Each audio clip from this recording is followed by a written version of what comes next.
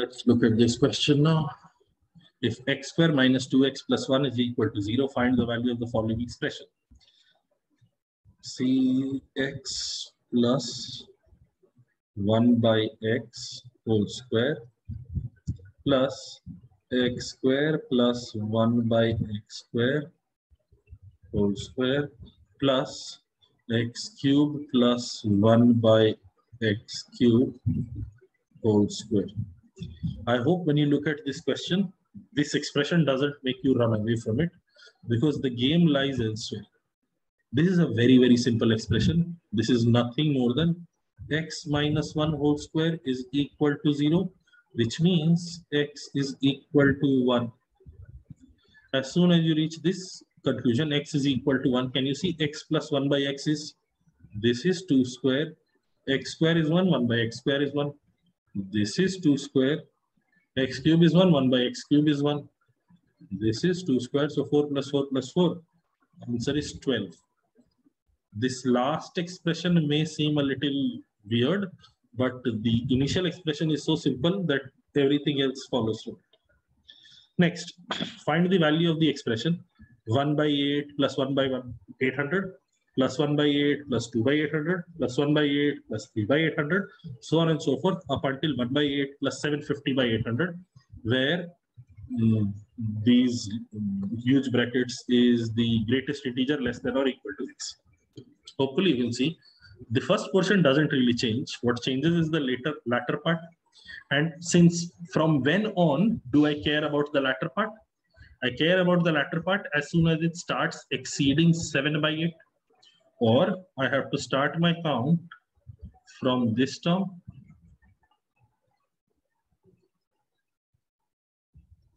here on out. Every term is going to give me 1 up until where? 1 by 8 plus 750 by 800.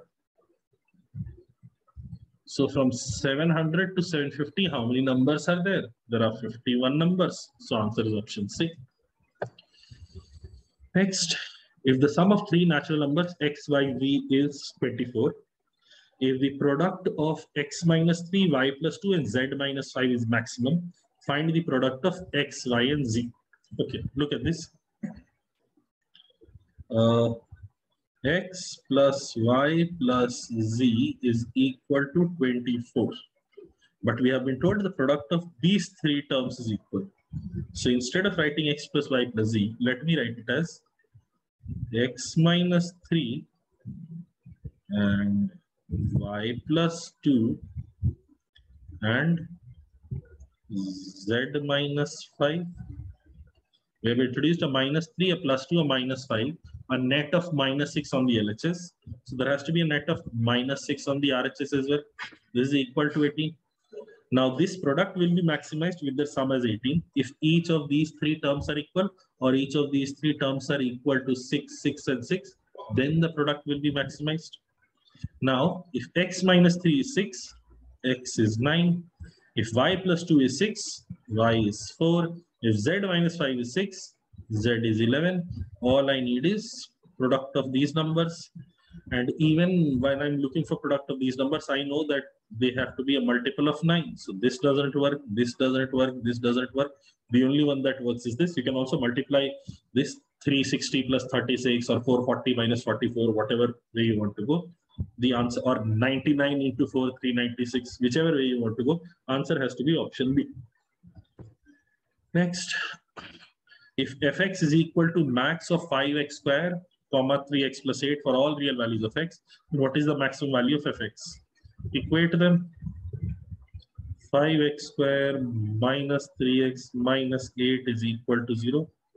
So 5x square minus 8x plus 5x minus 8 is equal to 0.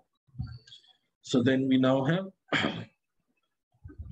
x taken out common, 5x minus 8 plus 5x minus 8 is equal to 0.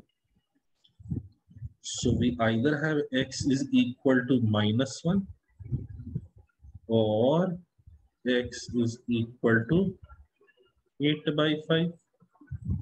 We've got these two possible values of x. These are the points where the straight line and the parabola are intersecting. We have to look at the intersection points only. When x is equal to -1, the two expressions give me 5 and 5. When x is equal to 8 by 5, 8 by 5 is 1.6. 1.6. 1.6 into 3 is 4.8. 4.8 plus 8 is 12.8. So I get 12.8 and 12.8. Given that I am looking for the minimum value of fx, I'm looking for the minimum value of fx, it has to be this 5, option D. Let's go. Last question. If b and c are natural numbers less than 6, how many equations of the form x square minus 2bx plus c has real roots? If we are looking for real roots, we are looking for b square minus 4ac to be greater than or equal to 0. A here is 1 and b here is 2b.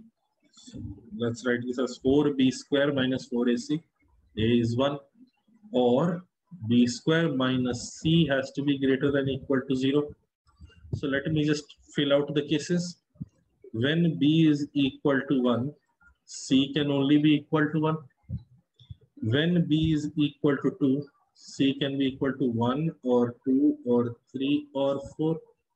When b is equal to 3, c can only be equal to 1 or 2 or 3 or 4 or 5. It cannot go beyond this because we were told these numbers are less than 6. When b is equal to 4, the same 5 cases will repeat. When b is equal to 5, the same 5 cases will repeat. So I have 5 from here, 5 from here, 5 from here, 4 from here, 1 from here. Altogether, we have 20 cases. So answer has to be option D. That will be all for this episode. I hope you learned something. That will be all. Okay, bye.